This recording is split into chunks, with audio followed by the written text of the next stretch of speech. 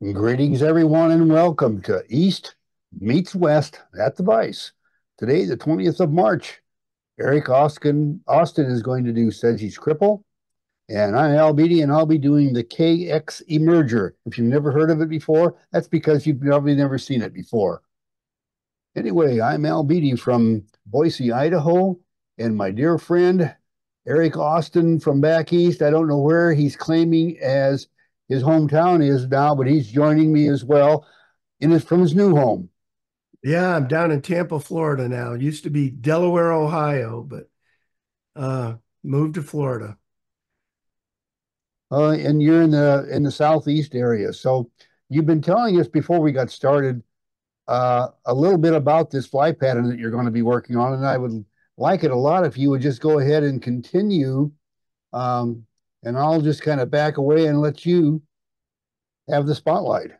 Yeah, we'll do.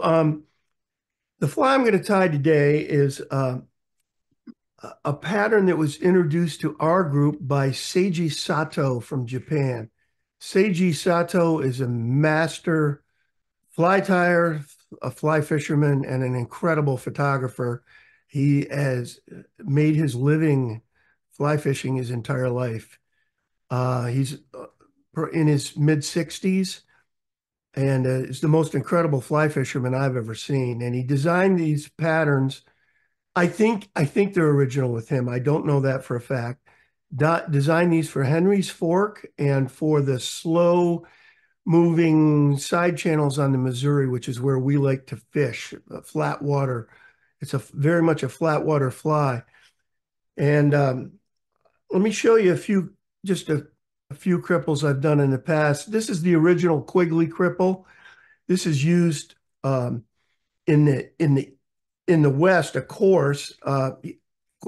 Quigley designed. He didn't design this. It was the apocryphal story is that um, he one of his humpies came apart on the Fall River out west, and the deer hair was extending over the eye. He fished the fly anyway and started having tremendous success. So we refined the whole idea, and this is a fly that is fished everywhere and very popular in the East as well as the West. This, of course, is the Last Chance Cripple, and this was our go-to fly on the Henry's Fork and on the Missouri for quite a while. Very, I tied one of the first shows I tied at was in the Catskills for the Theodore Gordon Fly Fishers, and of course I didn't want. I knew there were going to be some great Catskill tires there, so I didn't. I decided I wasn't going to tie Catskill flies, and I tied this fly and demoed this fly one of the 2 days. It was a 2 day show, and the other day I did a classic Atlantic salmon fly. But this one I handed to a gentleman who had sat patiently and watched me tie it, and he took it out that night and came back all excited the next day. He'd caught a fish with it in the Catskills. This is Seiji's Cripple, super sparse, um, and a very fine body. Finer, I'm going to tie it even finer than this um, today. This isn't my best example of this fly. And let's get started with it. We call it Seiji's Cripple. We don't know if Seiji invented it or not. There's a language barrier. None of us spoke Japanese, not even Dean Umamoto, our Japanese American part of our group. Um, but let's get going here.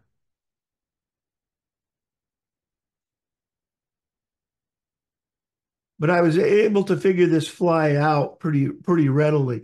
The hook is interesting. It's a fulling mill 50/50, and I'm tying this in a 16. And I left just a little bit of space in front of the eye. And now I'm going to go back to where I started the thread because this wing, the first thing that goes on is the wing and on this one, and it's pretty far forward. It's also a pretty tall wing the way Seiji does it, and that's good because this Polish CDC is not highly visible. It's very wispy. It's perfect for this fly because this fly is so sparse everywhere. We'll hold the two wings, the two pieces of Polish CDC back to back here. And like I said, we want a tall wing on this. I mean, I'm going to measure this out to about hook length.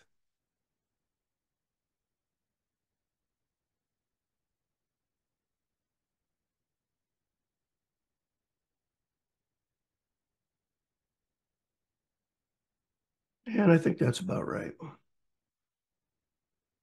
And I want to stagger cut this, but very short because I want to find a body as I can get.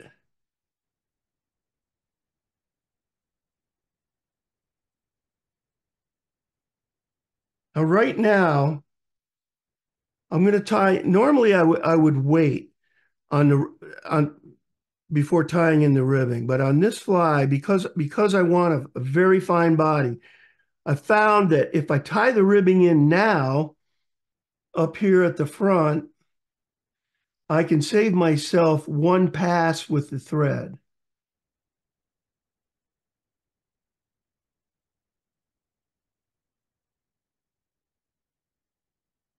And as I go back, I want to work this. Let me flatten this thread just a little bit more.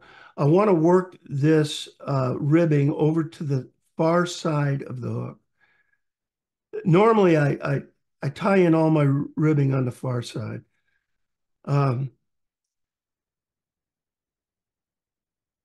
if you do that, it'll start cleanly when you wind it. And at this point, I'm going to tie in the shuck. And Seiji does a very fine shuck. And it's all it's twisted up. I'll tell you who else does a fine shuck like this is Wayne Llewellyn.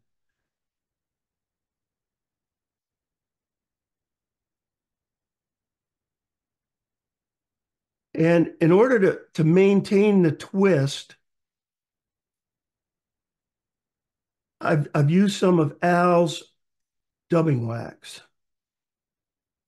Just put a little bit on throughout this, and then twisted it up, and that keeps it together. Again, just like the wing, pretty long tail on this shuck tail. And on Seiji's flies, it naturally curves up. And if this is a little too long, and this actually might be a little too long, I'm gonna trim it back. You can just cut it right there. That's only about a half dozen strands of Zelon.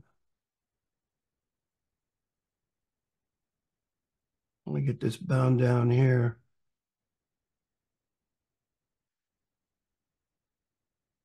And I've got a little cliff on the body here. I'm gonna smooth that out. Don't want to overdo it, but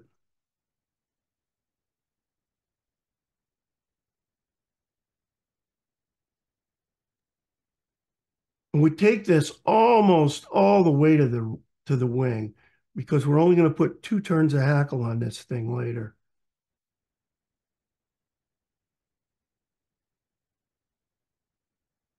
Now it's very difficult to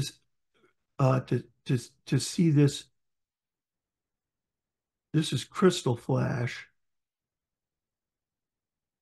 on camera. It's it's pretty easy for me to see it here, but for some reason it doesn't show up well on my monitor.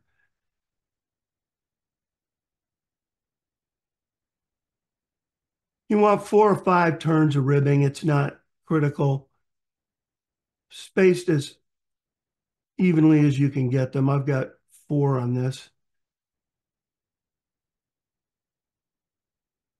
I'm trapping it twice, once in front, once behind, once in front, once behind.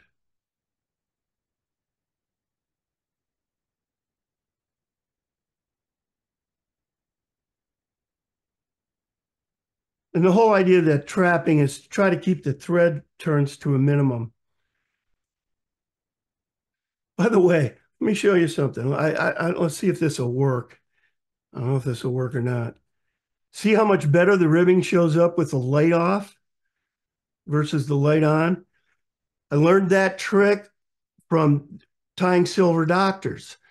Silver Doctor has a silver flat tinsel body, and then it has a rib of, again, silver oval tinsel. And it's almost impossible to see how the spacing is going unless you turn off the light. If you turn off the light, you can see what you're doing. So keep that in mind, wrapping tinsel. Let's see. We can tie in our hackle now.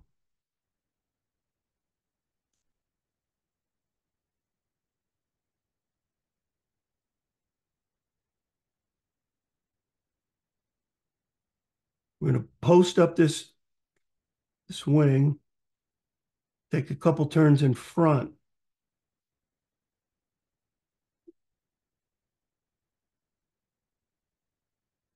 Didn't leave myself much space.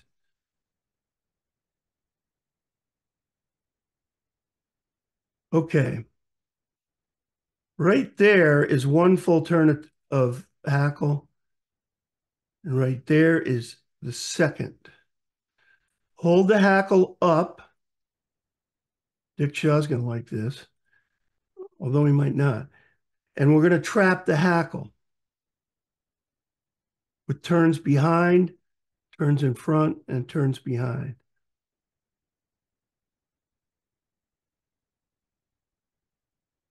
Just open the scissors up. And Dick reminded me of that trick in one of our previous conversations. I used to do that years and years ago, and I'd forgotten about it. You just push the open scissors through. And 3-turn whip finish in front, and we're done.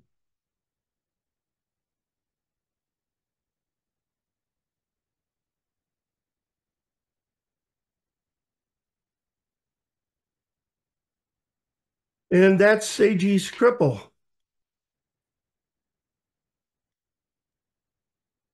That is gorgeous, Eric. And now I have to go to work a heck of a lot quicker than I thought I would because that went together so fast. Well, I wanted to talk about Seiji just a little bit, so you still got some time. The guys I fish with, I fish with Bruce Copeland, who I've known since nursery school. We grew up in the Adirondacks fly fishing together. And Bruce moved to Bozeman a number of years ago and became a phenomenal fly fisherman while I was out in a band touring bars.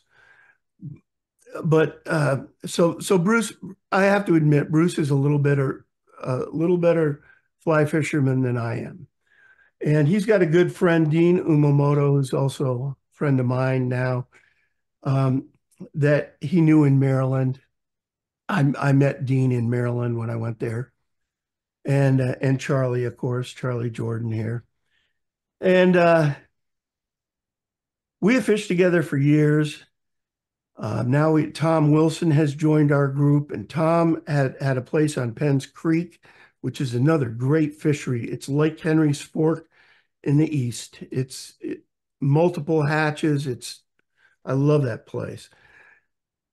Anyway, Bruce's nephew roomed with Seiji Sato in Japan. Bruce's nephew spoke fluent Japanese. He was killed in an avalanche a few years back, unfortunately, but he got to know Seiji really well. And Seiji came and fished with us 3 years ago, and we did Henry's Fork and the side channels of the Missouri, which is what we always do now, pretty much. We'll do spring creeks every once in a while. And Seiji, honestly, we were all expecting a lot, but he blew our minds. We thought we were pretty good dry fly fishermen, and we didn't have a clue what that was. It was really eye-opening. I'll just tell one quick story. I've told Al a couple already. I mean, just from the one trip, there were all these stories. One of which was John McDaniel is a guide at Henry's Fork who's been there. He's guided for 35 years. And he had a party. John McDaniel had a party out at Bonefish Flats, which is this flat water, the kind of water we love to fish. Very tough.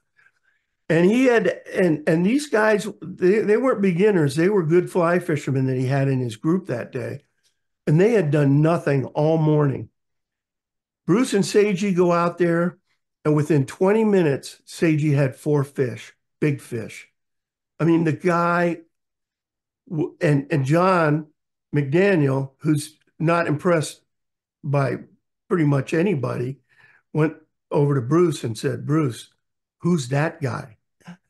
I mean, Seiji was just incredible. And this fly, I'm telling you, this thing is every bit as good as Seiji is. So I highly recommend this. I hope you'll tie some up if you fish flat water, east or west. Tom Wilson has taken this fly and fished it on Penn Creek and done great with it. Same fly, you know, which is a PMD imitation, but it doesn't seem to matter. Any questions about this fly or? And we do have a couple in the chat. 357 wants to know about the materials list, and Neil wants to know about the colors you use of the thread, shuck, and hackle. There you go. Here's Okay, the material. the materials list. Yes. Brown thread for the body. The crystal flash ribbing is green. And everything's brown. The hackle you can use. I have to be honest. It looked more like closer to a ginger or a dark ginger that Seiji used for this fly.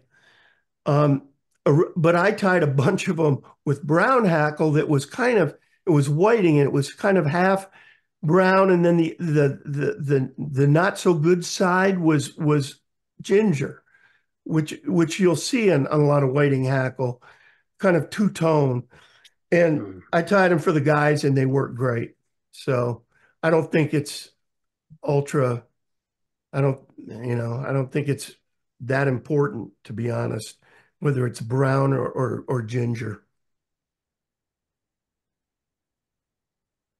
Can I say a couple things? Excellent. Yes. This is Neil. For sure, that is a great pattern. I was just talking to Chuck Ballard, who couldn't be with us today. We were at Project Healing Waters, and we were talking about flies that you start tying, and then all of a sudden you're into the art of it, and you just keep tying and tying and tying because of the art. And the Last Chance Cripple is definitely one of those for me, without a doubt. And I've tied them all the way. I've never tied them as big as 16. I've tied them 18 to 22s. 18's the size. For PMDs, I tie 18s, period. Right. But you can tie a Betas pattern for that. That'll work well. trying to think what else you could probably use. You could probably go dark with it for male tricos coming off just before dark on a river, but it's an all around pattern in this. I have found with anything CDC for what it's worth, the slower I fish it, like almost stall it out, the more effective it is because you get the movement of the CDC and the air bubbles. I couldn't agree more.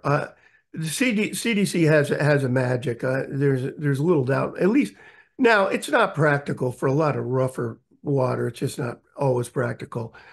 Last Chance Cripple. I mean, the hair up one. Let's see, where is it? That one. Um, this is hair up's version of the Quigley, really. Right, What a great fly. I mean, and by the way, it works great for Betas. It's a terrific pattern for Betas tied really right, small, you know. Uh, so I, right. The other thing that works really well for a body is Polish quills. You can get oh, neutral, you can get different colors. I tend to use that a lot when I get really small. I just think they're easier to put on, and I don't I don't think the fish care. I think the trigger is the wing and the hackle, and that's it. yeah. You know I what don't disagree. you know a trick you can do if you want to tie this one really small, and I know you can't see this pointer I'm using, but if you want to tie the Last Chance in 20 or 22, um, if instead of using the the biot side of the feather of a biot feather, Hmm. Hmm. use the other side, and it gives you this real fine, short body. I hope that's a strand from the other side of the feather, the long side. Is Mhm. that, Eric, yeah. this is Lou.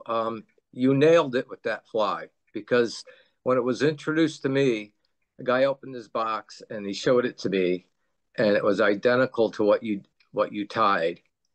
And the only thing I can see where I've done to tweak it for my own is instead of just using regular dry fly hackle, I wrapped CDC hackle to get the a little bit of. Oh, But yeah, it's a deadly fly, maybe because it's not been used much, but I don't it's gone know. under the radar for a long time, and it really works.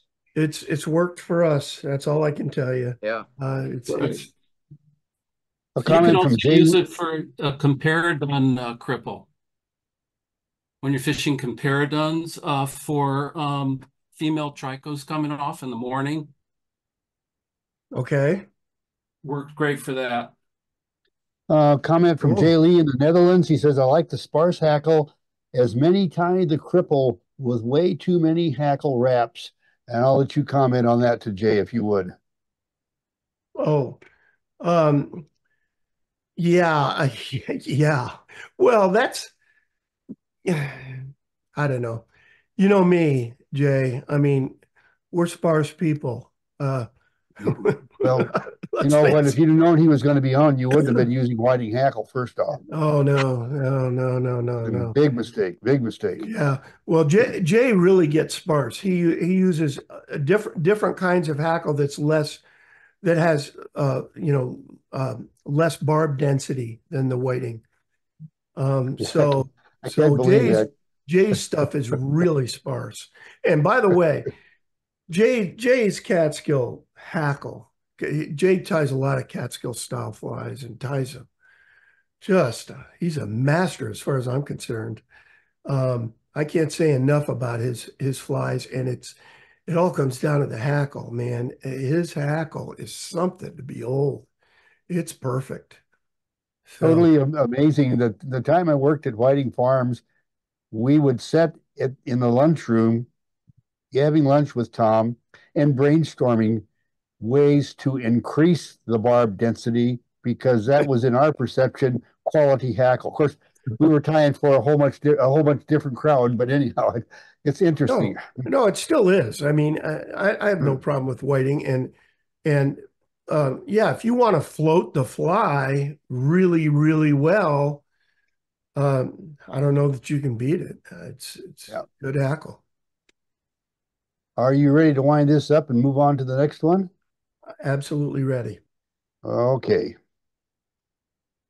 Well, then you're all stuck with me. And we may as well take a look at the roadmap fly, just like Eric did a few minutes ago. That's a couple of the Oh, cripples that we're going to be tying. And I got a 12 in the vise, and I got one more the size that I would fish. It's an 18. I fish a lot of these in sizes uh, 14 through 20. Once in a while at 22, but mostly these are in the 14 and smaller. And when I say I fish this, this is a new fly that's never been fished, but I fish it. Well, what I wanted to explain to you is how some inspiration came into my life, and I made a couple of additions to a fly that I used when I was guiding in Montana on the spring creeks and all the same places that Eric talked about, the Henry's Fork, the backwaters of the Missouri. There are a lot of backwaters that folks don't know about on the Madison below the Bear Trap Canyon that is very spring creeky. In fact, there's a section around a part of the area the local guides call the outhouses, which is it's the only thing that's there. So that's the way you reference them. And there's some incredible Spring Creek type fishing in all the back channels in that part of the Madison as well. But anyway, taking a look at this fly, I'm calling it an emerger pattern. And I want to get into why I'm calling it an emerger, but I want to go to where I got my inspiration. Now, the fly started out as basically this with no rubber legs on it. Let me turn this so you can see the rubber legs I've got there. And with just a body wrap down into the shank of ways and a little tuft of Antron yarn sticking out for the shuck. What I've done on the shuck that I've never really liked about the shuck that I did on the original pattern is I've brought it together so that it is more body shaped, even though a shuck, as much as a shuck can be. The other thing, make sure I don't neglect to talk about sparkle and the shuck, but we'll get to that in a bit. For right now, though, let's take a look at the recipe and then we'll look at the inspiration. Recipe, we call it the KX Emerger. I'll talk about the K.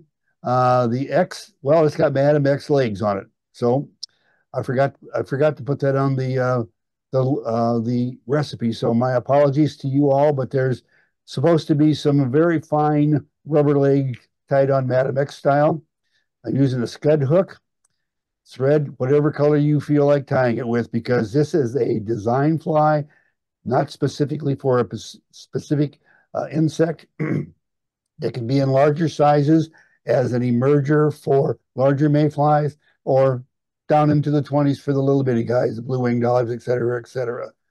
The tail is really, call it a tail, a shuck, whatever. Anyway, it's Antron yarn and glue. And the reason I glued the end of it, I'll take a quick look here.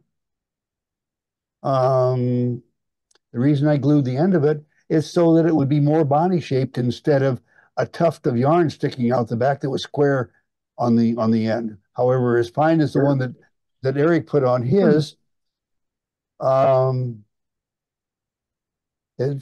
fine as the one Eric put on his fly, there wouldn't be that kind of a problem. But anyway, back to the recipe. We're just using peacock, dubbing, or whatever you want it to be.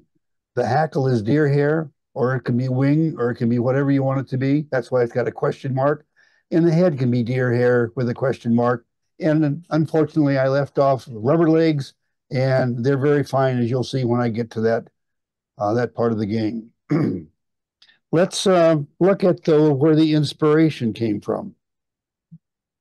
Riverkeeper Flies, dear friend of mine in Oregon, John Careft, and another fellow in Oregon that we'll talk about, Dick Rohrbaugh. Those two people were inspirations that put the final touches on the pattern that I'm tying today.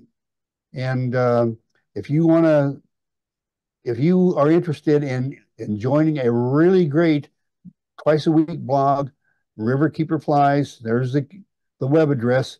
John Cariff sends out this blog. And if you want some incredible photography on what I call on the water bugs, that's what John does incredibly well. And you need to visit that website. But anyway, let's get back to the materials. And these are the materials that we're going to be using. I think they're pretty much self-explanatory. I'll start with scud hooks, size 12, however they be, whatever you want them to be. I've got here, you can't tell what that is, but that actually is UV glue, UV light, Antron wool, thread, peacock, hair, thread magic. Right now I'm working on irrigation systems for the house here as we get things ready for spring. And my fingers just go to heck when I'm digging around in the mud and all that kind of stuff. And it really makes it tough for tying flies. And of course, my hair stacker. And so that before Jaylee even asks, it's not for sale. You know, I keep getting these questions on that. But anyway, let's get back over to the vise for a minute. One of the things that I discovered in a presentation by Dick Rohrbaugh that gave me the answer that I'd been looking for years, and I was never quite satisfied with the bug that I fished all the time in Montana in the Spring Creek environments. It was kind of a crippled emerger, whatever the heck you want to call it, was the shuck. Because that shuck would often just kind of spread out in the water, and it would be a big tuft of yarn on the back instead of the shape of a body, like the real shucks were that I observed when I was on the water. Well, a little bit of glue right here on the end of that tail, that's nothing more than Antron yarn, did the job. The other thing that I learned from Dick Rohrbaugh, and had kind of forgotten because it originally got the idea from Gary LaFontaine, and that's sparkle. The sparkle represents or simulates, if you will, the air bubbles that the insect pumps into the ectoskeleton so it can crawl out. And what we have here right now is the shuck, as you call it. Well, that's where this part of the fly right up front here is a part that's crawled out, and we have some bubbles left behind in the exoskeleton there. And that's the thing that I wasn't getting with just plain ordinary yarn. And this has got Antron in it, and in the water, it has little glitteries, as I call them.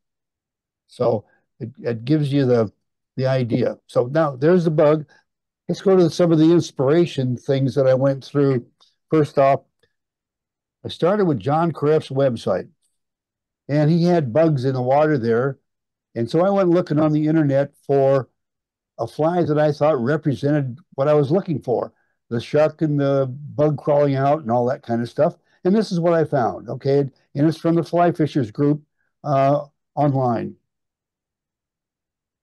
Well, I did a little bit of work on it. I took and did some photoshopping on the wing to give you an idea of where the lump was at and the shuck and all of that. And I put a black line in there to indicate the water line. And then I looked at the key features that I could see in this drawing. And that's this right here. This is a fly, the shuck, the legs, the head crawling out, the wings sticking up, the legs, etc. And that's how we came to the KX emerger. And I might want to add, I look at emergers and cripples as the same thing. The only difference between an emerger and a cripple is that at one stage of the game, the cripple never managed to get out of the shuck. The other one's still struggling to get out of the shuck. But quite frankly, the fish looking up at a cripple or at an emerger don't see one or the other. They just see dinner. I mean, so it's what that boils down to. Anyhow, back to that. And how are we going to tie this guy? Well, it's so easy. I had to do a lot of talking because if you thought Eric's got done quick, wait, don't blink. That's all I can tell you. It's the kind of fly that guides really like a lot because they don't take a lot of time and they're effective. Wait a minute. Before I do this, though, I've got to do one other thing so I don't have to take this out of the vise. So let me just set this aside for a second. Let me reach over to my materials. Whoops, wrong camera. Over to the materials. And let me get my a piece of this Antron yarn, and I'll just bring it over to the vise. And I want you to notice that what I've got here is I've got an elbow, is what I call it. You get these every time they fold over a piece of cardboard or a part of the packaging process. Now you can straighten that elbow out with a stream of warm air from a hairdryer, and it'll just straighten it right out, just flickering a whistle. Or the other thing you can do with that is cut it off, fuzz it up, cut it a couple of times, and mix it in with some hare's ear. And this sparkly little fibers like this, mixed in the hare's ear dubbing, will give you a treat. Now, that's just an extra tip. Don't have a darn thing to do with today. It's just something to do with that fuzzy stuff. Mixed in with your hare's ear makes for really some nice highlights in the dubbing. Set that aside. And let me just stick this in the vise for a minute. I'll reach back over here and get my flashlight and my UV, and we'll come back over here. And I'll set that flashlight down, getting it ready to go. And I'm just going to take and twist this like a bunch. Okay, I think you can still see what I'm doing there without my hands getting in the way. I'll just put some UV on there. Set that aside. Set the UV.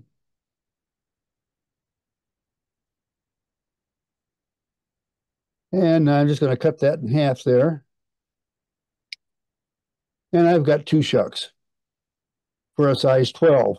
And if I want a size 20, I take and cut this shuck that I'm pointing at now with my scissors into 3 of these. And of course, the segments will be held together at the end by the little bits of UV glue. So that's one of the things that you can do. Now, I'm going to set this aside for the moment and get that hook back in the vise so that we can go ahead and start tying the fly.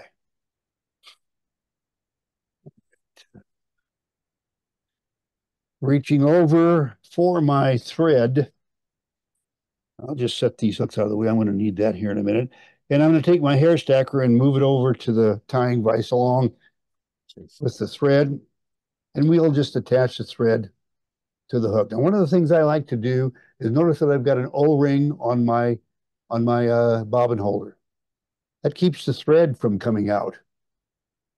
I cannot tell you how many times I've come and grab a bobbin, especially after I've got on a plane and fly to a show someplace to do a fly tying demonstration. All my bobbins have come undone, and I had to restring them all. Well, I don't know what it is about travel. It does that, but anyhow, that's one way I keep them now. I never have that trouble anymore.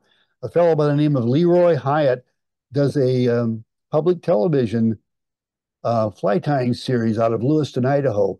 And he called me one day about that. And he says, "You know, Al, you ought to fix that problem that I saw you at the show having the other day. We had a show in Central Idaho, and he happened to be there. And anyway, he gave me that tip, and I published it in Fly Tire Magazine. Oh, Jesus, a lot of years ago. This must have been 20 years ago that we've been using these rubber O-rings. But anyway, I've got just a quick application of thread right at the hook eye. We'll get back over here, and we're going to get some of our deer hair.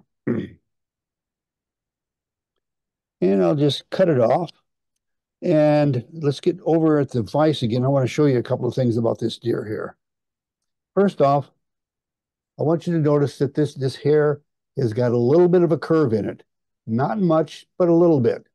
Just enough that it can make it it doesn't stack well, but you can straighten that. Now, I know most of you who've been watching presentations that I do have already seen this, so just yawn a little bit or go get a cup of coffee or whatever while I go through this segment. But what we're going to do is straighten that out so that it'll stack really nice. And you do that by taking your thumbnail and your forefinger and putting a series of crimps, just like our brothers and sisters who tie full dress Atlantic salmon flies do, with their with the crest on their salmon flies. They adjust the how would I say, the length, the span across the hook by putting crimps either on one side or the other so that it will fall in line with the tip of the tail.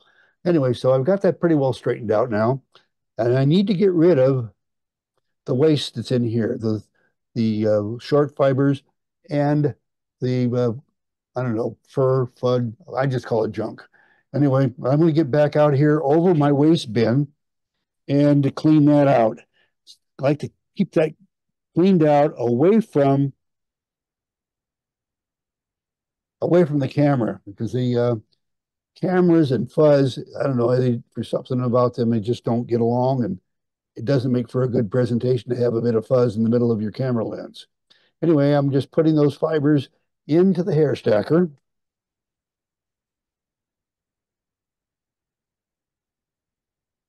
And I've got those pretty well stacked up. And I think I've got a few too many, so I'm just going to get rid of some of them.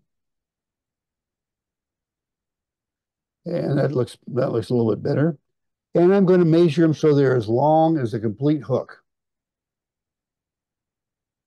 And just tie them right on top, right at the front, really bailing into it. I'm not trying to be delicate with this in any way at all. Okay. And what I'm doing here is I bind that. This area right here is going to be the head, whatever you want to call it, of the fly, if it's got a head. I'm going to trim this at an angle so that I get a severe angle on the cut. And one of the things I'm going to show you a little trick.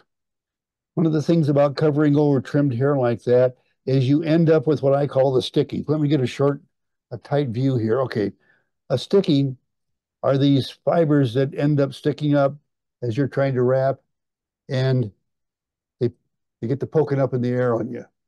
Now, I want to back off just a little bit here and show you how to never have stickies again. You take your thumbnail and your forefinger and line them up right with the direction that the thread's going to go on the hook, and you use the thumb. I'm kind of exaggerating here, but you use the thumbnail to guide that thread right into the next turn.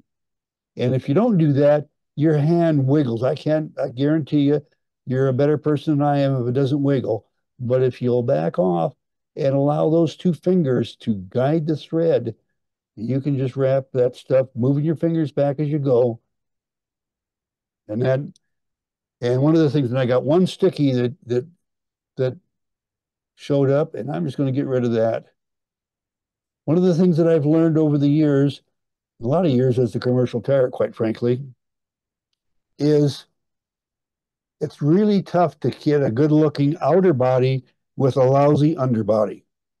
Not impossible, but it's tough. And then when the fly gets wet, it doesn't look real good anyway, because it's all the lumps and valleys and bad stuff show. Now I'm going to set this in so that it'll be sticking out about, I don't know, whatever looks right to me.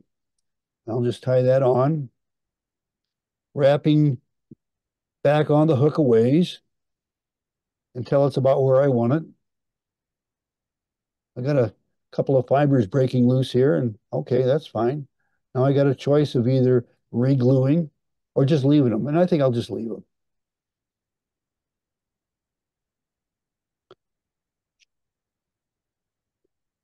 Trim the waist of that. Looking pretty good. Now we're going to get rid of the last of those. Okay, now I'm going to wrap all the way forward, and let's go back to the materials. And we're going to just get a piece of peacock. This is a pretty short application, so one strand of peacock will do the job. And I've taken quite a few off of this side over here, so I'll just grab some off of here so that I can kind of eventually get the two sides caught up with each other. Now we'll get back over here, and I'm just going to tie that on the hook by the tip right here at the front.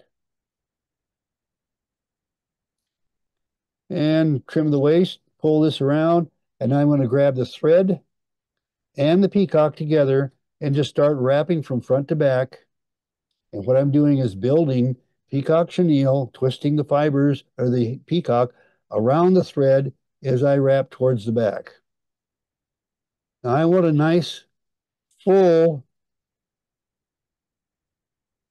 thorax, whatever you want to call this fly, but I'm not caring too much about the back part. In fact, I want the back part to be really rough. It's the way we used to tie them for the spring creeks when I was guiding those spring creeks out of Livingston. And you notice that the application of the peacock that I've got here behind the thorax area is a lot ruggeder, if that is even a word, than it is right there in the thorax area. So let me trim this off, and I'm just going to rib with my thread over that and stop right there at the back of the thorax area. Fold over the head, wing, whatever you want to call all of this, tie it off. And I'm going to just kind of pull it up a bit because I don't know if you've spent any time on spring creeks, but let's talk about this for a bit.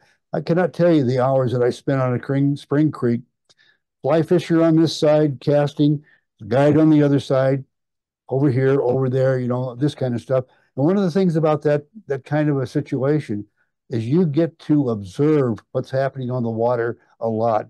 You're not doing any fishing. You're not having to fiddle with a rod. You're just spotting things for your customer, but you're also learning stuff. And when an insect hatches, I've seen these insects float by me on the spring creeks, go by you, and you'll see the little bit of the shuck sticking out, and you'll see this blob on top of the shuck. A little bit of sparkle in the shuck, probably the air bubbles. I didn't even think about that until that presentation recently by Dick Rohrbaugh, where he was talking about the same thing, but he was in referencing to midges. But anyway, that's the way they hatch. And in watching all that hatching, that's where we came up with this. Now let me get back to the fly. I get myself waylaid, and sometimes I forget where I'm going. And that's not good, but it's also one of the things that just goes along with age. So now let me get back over to the materials, and I've got some rubber leg material here in this clip. Let's just get over here so you can see it, because getting rubber leg material of this size is not easy. I mean, it's not impossible to get, but this isn't your standard rubber leg size rubber legs. So let me just get ready to tie this on. And you notice that back here, right there, the rubber legs are pretty close together as far as length. I cannot tell you how many times I have watched people tie their rubber legs on. They'll tie one on this side, cinch it down, then they'll tie one on the other side and cinch it down, and then spend some time trimming them because they didn't come out even when they're already even. Just stick them through the thread. Decide how long you want them back there. And then you take one and pull it back over to the other side. And the other one back over to the near side. Whoops, that got away from me. Well, that wasn't what was planned, folks, but that's what happens sometimes during a live demonstration.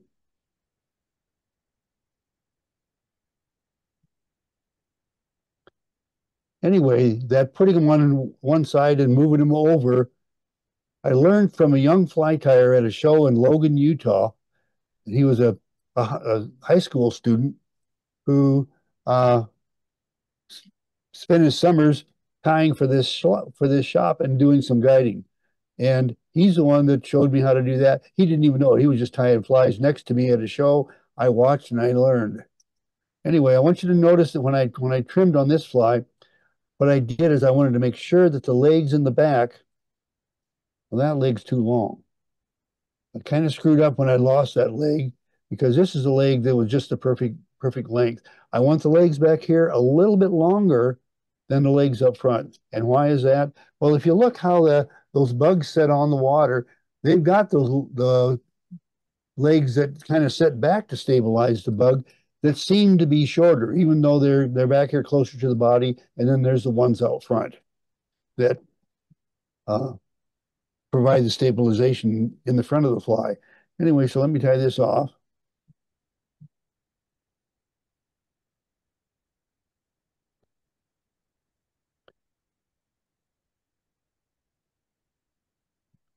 All right, set that down, trim off the waist. And there we've got the KX emerger. Now, what is the KX emerger? Well, the K comes from my buddy John Kreft, whose photography gave me the inspiration on actually changing this pattern. And it was that he and Richard Rohrbaugh from Oregon there that gave the inspiration for getting the bubbles in the shuck.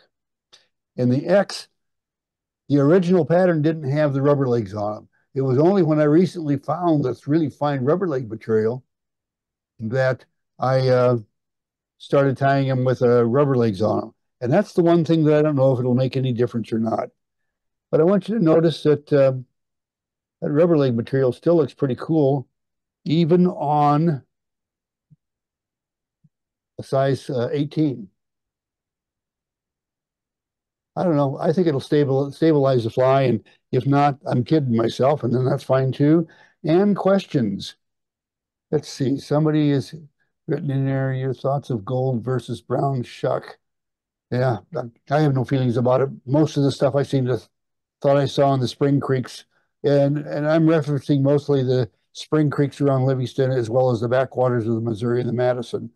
That I saw they were kind of a brownish color. And let's see. John Wright says, can you use stretchy thread for the legs? I don't know. If stretchy thread holds together, I don't know why not. But most of the stretchy thread that I've seen kind of fuzzes apart. So I don't know. And any comments, concerns, whatever. Neil had a question about wanting to know what you use to stick the legs together, I think. Is that right, Neil? Yes, sir. I don't, what do I use to stick the legs together? I don't understand. It looked like you had the legs adhered to one another as you put them on. They had just they had been in this clip right next to each other. So no, they weren't stuck together. It just may have looked that way. I held them together as I slipped them up around, and I lost one. And yeah, got it. I thought you had something holding them together. I sure didn't. You're very observant, but it wasn't what was happening at all. Very nice looking fly. I like that.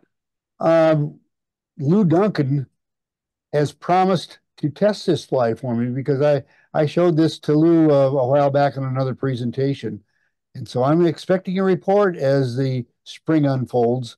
And I hope to get to the Henry's Fork for opening of the Railroad Ranch in mid-June and try this fly. But I wanted to comment, Eric talked about the Railroad Ranch, and I don't know if some of you other guys that have fished the ranch have ever noticed this phenomenon, but it has proven terribly effective for me. Okay, so you're sitting on the Henry's Fork, the water's gliding by, and there's a little bubble comes up to the surface, and then it spreads out as it floats downstream. And then you wait a while, and pretty soon a little bubble comes up, and it's about so big around, and then it just spreads out as it goes down the water. Wow. Well, I just sat there false casting, waiting for a bubble to show up. And as soon as that bubble shows up and it's within my casting range, I'll just land my fly right in the middle of that, and I've got about a 6 to 8 foot drift. Perfect, because the edge of that ring grabs my leader and takes that fly along, and I get incredible dead drifts. And I don't know what causes those bubbles. I've only seen it on the Henry's Fork, but I want to tell you what, it is a killer. And one of my favorite flies on the Henry's Fork, I hate to tell you this, it's going to make you all mad because you're trying to imitate stuff. I do better with a number 20 Royal Wolf than anything. So tuckle away all you want. I have the Spring Creek.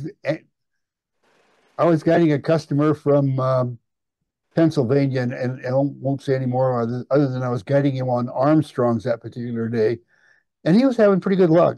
And he said, "Would you like to fish a bit?" I said, "Well, yeah, I can fish a bit." And he said, "Well, what are you going to use?" I said, "Well, I usually fish this Spring Creek with a couple of these emergers, or I always have really good luck with a small Royal Wolf. I'll start with an 18. If the fish come up and look at it and then turn away, what you do is you want to go to a smaller size." And so I put on an 18. A couple of fish came up and looked at it. So I said, "Oh." So I went down and I put on a size 22 Royal Wolf. Had phenomenal. That guy walked away, and I got a big order of Royal Wolves from him. Or let me rephrase, I got a large order of small Royal Wolves from him, and ended up sending him there in Pennsylvania. But anyway, do not discount a good presentation and show the fish something just slightly different than they're used to seeing. And they ain't seen Royal Wolves on the Spring Creeks. I'll tell you that right now.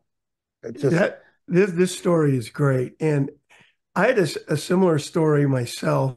I'm going to spotlight you so we're side by side, Eric. Okay.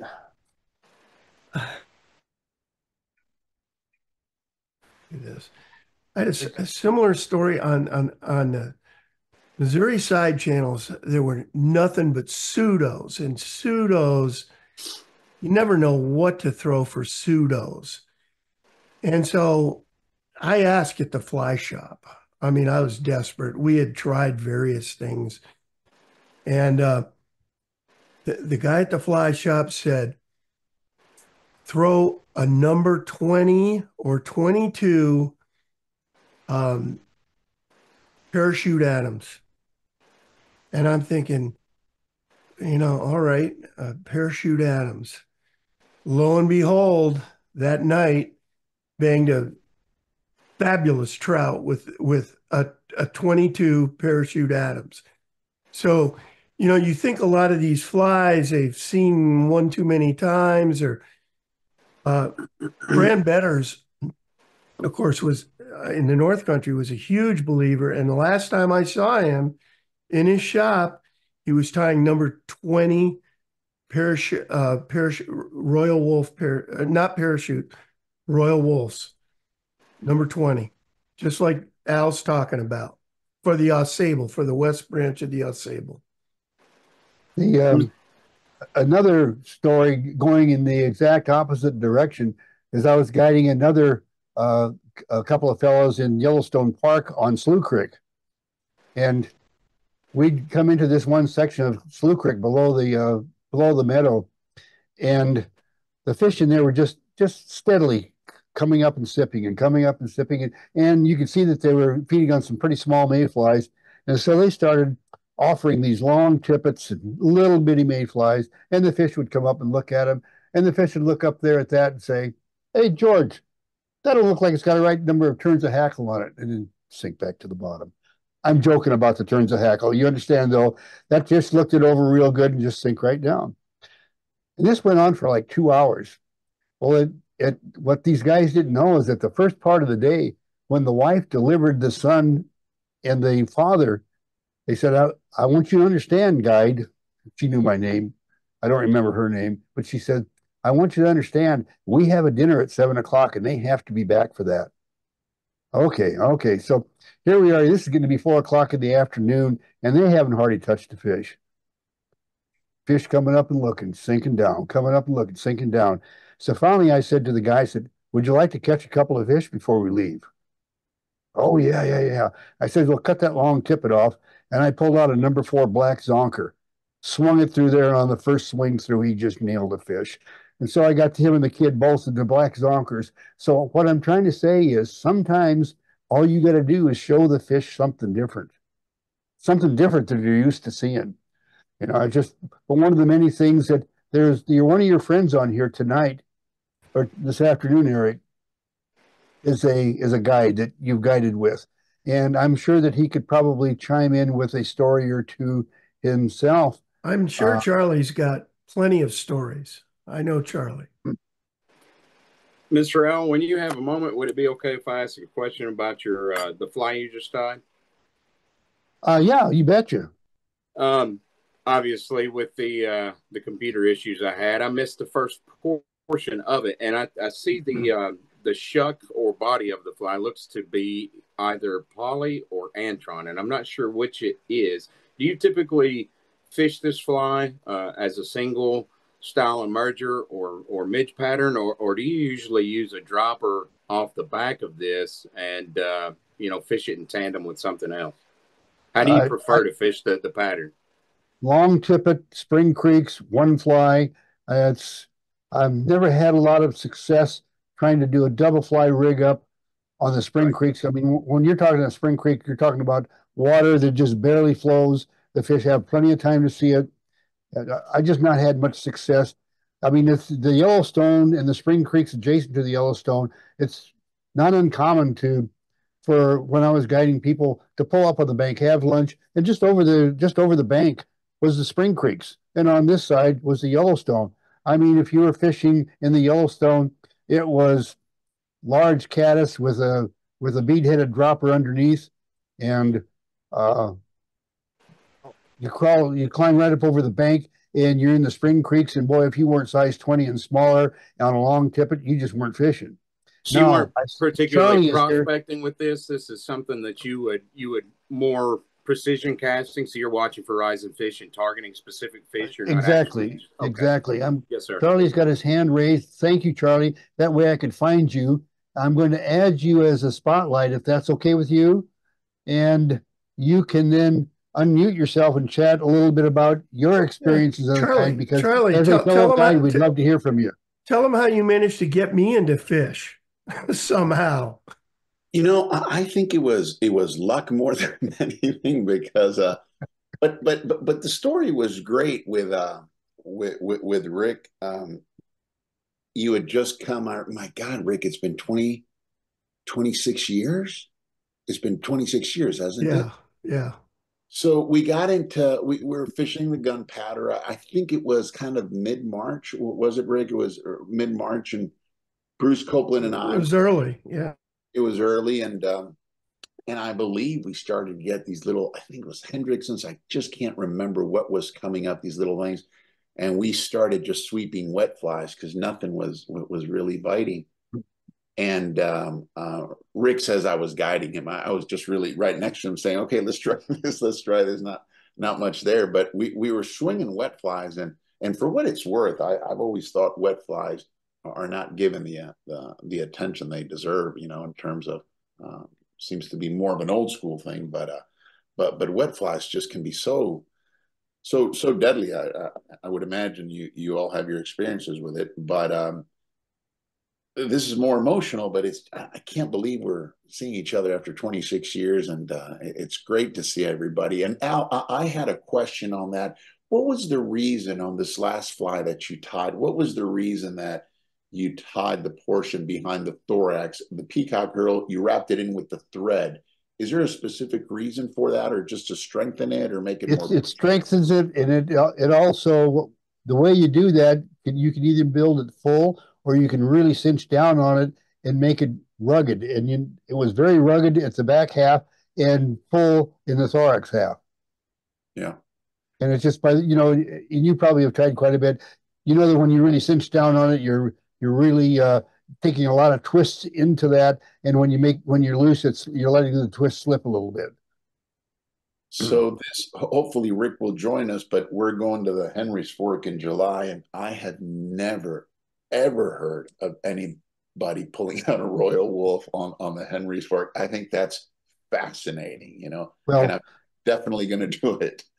Be sure, and another thing, my theory on as an example, the parachute Adams, still an incredible fly here in the West, probably in the East too, though I've never fished it in the East.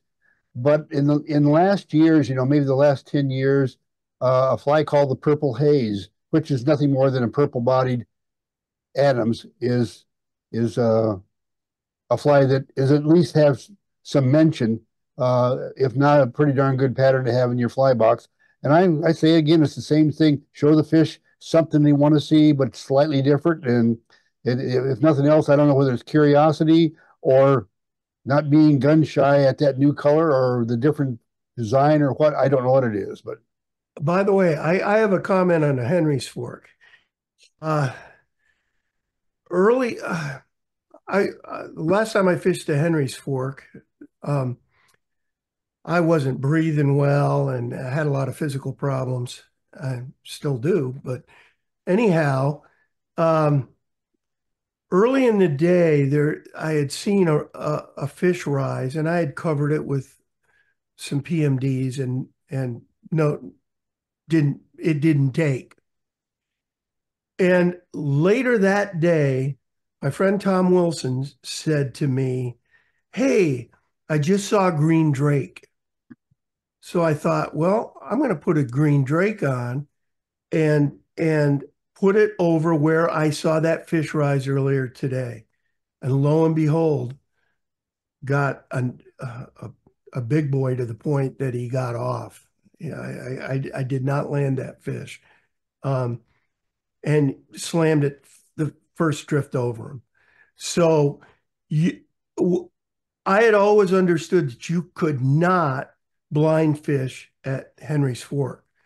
Well, you can if you've seen a rise earlier in the day, and then if something comes off that they really want to see, like they love the green drakes and the brown drakes, try that. I've got yeah, a for great sure. story. If Eric, can you hear me? Yeah, love to hear it. I think I've Is that Dick speaking? Yeah, Dick Shaw. Okay, let me get you up here, Dick. Pardon me? Okay, let's see. Add spotlight. There we go. There you go. A couple of years ago, up on the El Saba in Michigan, I fished the last chance cripple. I had just learned to tie it and thought it was a beautiful fly. It might be fun to fish. And it was a really slow day. The fish weren't where they typically are in the cover along either bank. So I put one right down the middle of the stream, a long cast, and much to my surprise and delight, a swallow came down and picked it up. In all of the years of dry fly fishing, I'd never, ever had a bird come down and take my fly. And it was such a compliment that had to be a hell of a good tie. Did he give you a good tug? Well, he got up about 2 feet off the water and decided something was wrong and I, dropped it.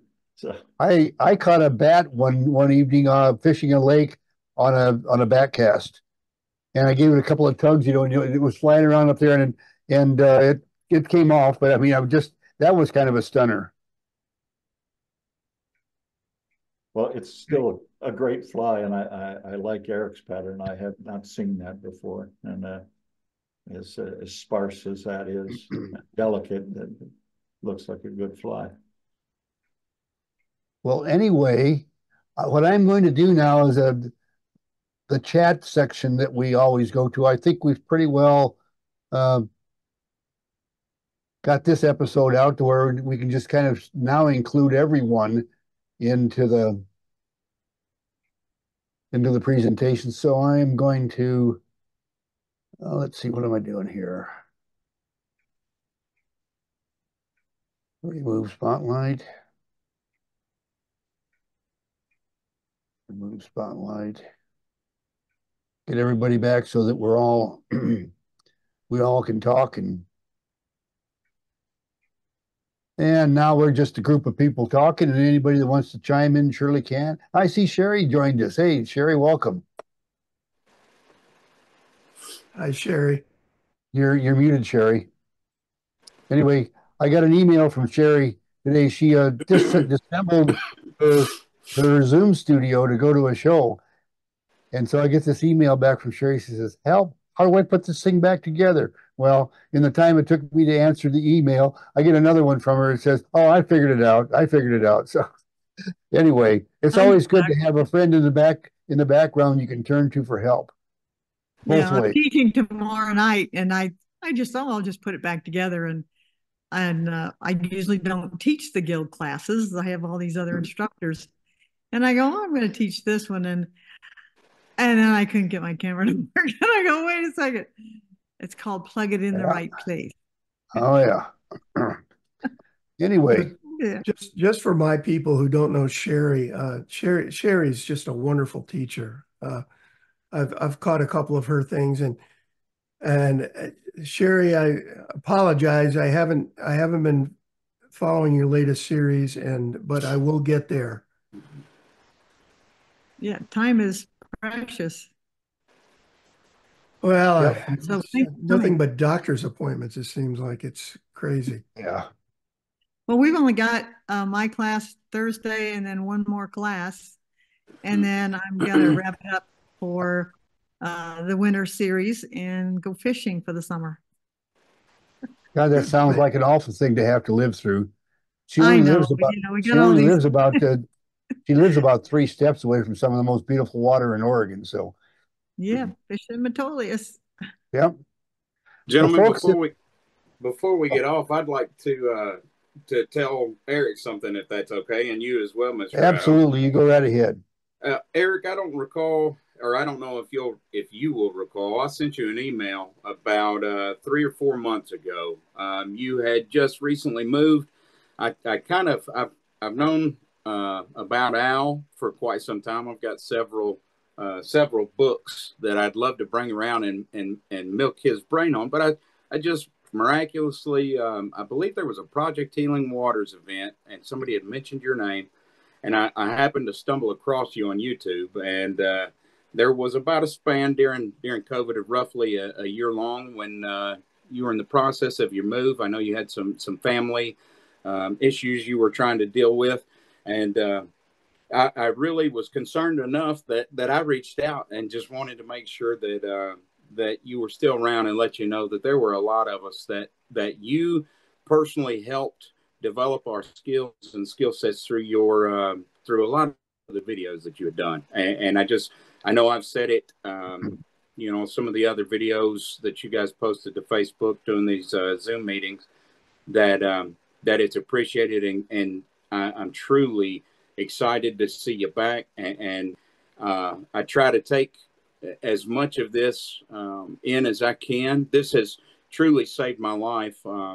When I came back from Iraq and Afghanistan, I wound up with a combat injury that changed my life forever. And I'm a young man to be retired. I would much rather be working and, you know, doing the best for my family that I could. But I look at this as a second shot, a second chance given to me by God. Time is incredibly short. And so I have used this as my fly tying and fly fishing when I'm able has become my therapy. And it's gentlemen like you that pass on these lessons that have sped up the learning process and really shortened the learning curve for guys like me. And it means a lot. It is truly something that I look forward to. And I just wanted to thank you guys for what you do.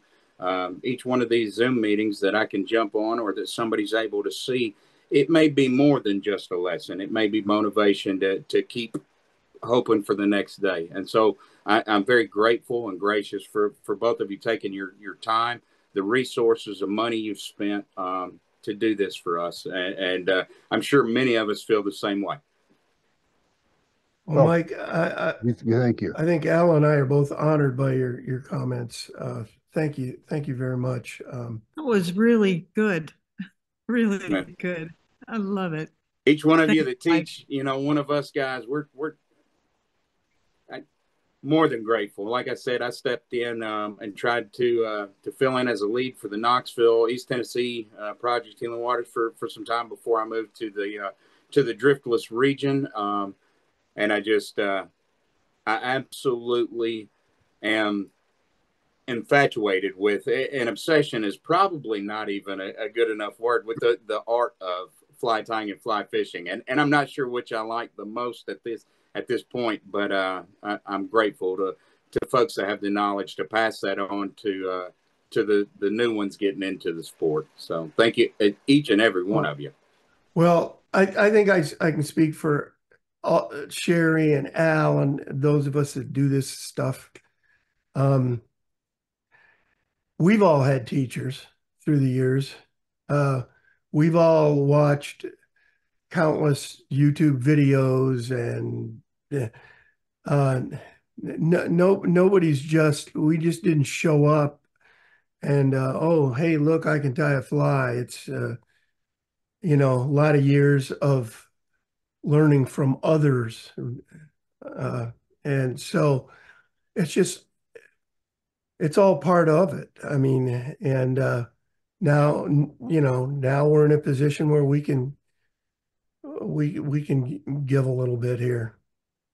One of the things that I find interesting is that I had been a commercial fly tyer for over 20 years when I went to my first fly fishing show after moving to Idaho and discovering the Federation of Fly Fishers. And Wayne Llewellyn was the first fly tyer that I saw at a show. And I was just stunned. I mean, because I already had 20 years experience meeting customer needs and cranking out bugs, and thought I was pretty darn good, and then found out that I didn't know a darn thing. But it got me started down a road of learning from people. And when I finally felt that I was at the point that I could share something with people, I started traveling to these shows. Now let's talk about some dollars and cents about this. We do this for the love of it, to share it with all of you. The last show that I went to, it was an in-person show the last year before COVID. Gretchen and I traveled to it. We had someone host us, so we didn't have to pay for a room, and we got almost $3,500 in travel expenses. So you're talking about us getting together, Eric and I, and sharing an afternoon with you, and we have probably between us a couple $1,000s worth of equipment in the Zoom studio. Absolutely. But look, we're going to end up meeting and helping people besides you, people on Facebook, people on YouTube. And quite frankly, it don't cost nearly as much as it did when we traveled to an in-person show, and we only got to have maybe 20 or 30 people across the table from us. Now it's across the airwaves with hundreds. So I think it's good for you and it's good for us. Yeah, that's why I started it in 2020 when I had to cancel the expo in Albany. I said, I can't just leave these guys high and dry. And I said, I'm going to learn how to do this Zoom thing. And Al was my mentor, and we bought equipment, and some of it worked and most of it didn't. And then it started working. Yeah. And one of the things you guys want to do, if you get a chance, is go out looking for a thing called Sherry's Hackle Handle. Oh, yeah. See what you can find on YouTube. All I can tell you is do it. You'll be glad you did. Leave it at that. Well, thank you. Well, you're the one who came up with it. You want to know? I used Sherry's Hackle Handle on one of my demos for sure. I think it was, you talk about East meets West. I think it was a Carrie Stevens fly. I used that handle to good effect. Interesting. Yeah. But anyway, you go out and look for that. You'll find it, or we'll have Sherry at a future date demonstrating Sherry's hackle handle here on East Meets West.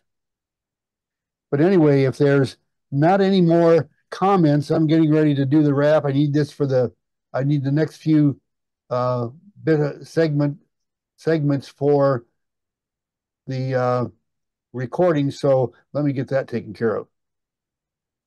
Hey, everyone. Thank you so much for joining us. For now, it's a wrap. Until next time, see ya.